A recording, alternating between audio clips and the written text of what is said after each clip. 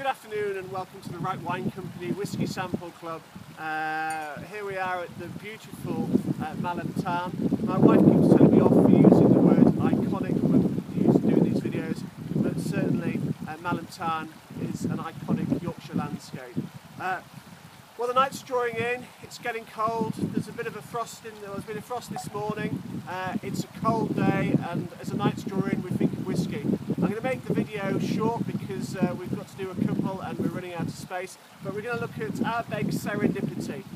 I think it's quite interesting that we've got water in the background when water plays such an important part to the whiskey making process. But anyway, let's move on to this. Ardbeg Serendipity.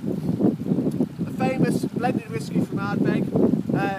Skeptics have said that this was made by accident. This was supposedly some old casks of Ardbeg, they reckon 1977, that was put into a vat that already contained some Glenmorangie 12-year-olds. So everybody says it was an accident.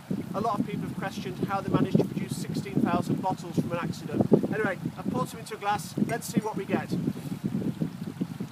Well, you get that sweetness initially, and that's probably the Glenmorangie's sweetness coming through, that lightness, this kind of fresh bourbon vanilla. But then at the background there is this, you can feel the peat coming through, you can feel Ardbeg's presence. It's almost, some people would say, there's that kind of whetstone element, there's the fire there, the smoke there.